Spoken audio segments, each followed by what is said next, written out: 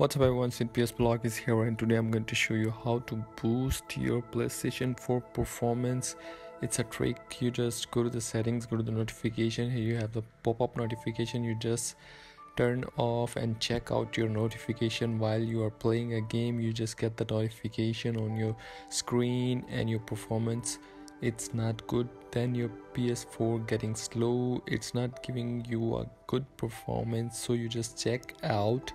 And here you have, if you want to pop-up notification, just set up manually. You just some you want to check out and some you want to check in. You want a notification to on your screen, so here you have the activation, friend request, parties, message, and display pop-up notification. You just turn off, and the display pop-up while playing a video games, and the pop-up color and a display message in a notification. You just check out. If you want a notification, then check in and go to the sound and the screen. Here you have the video output settings, resolution set on automatic, and the HDR settings. So that's how you can boost your PlayStation 4 performance. And if you want to ask me a question, then write in the comment, and see you soon for the next one.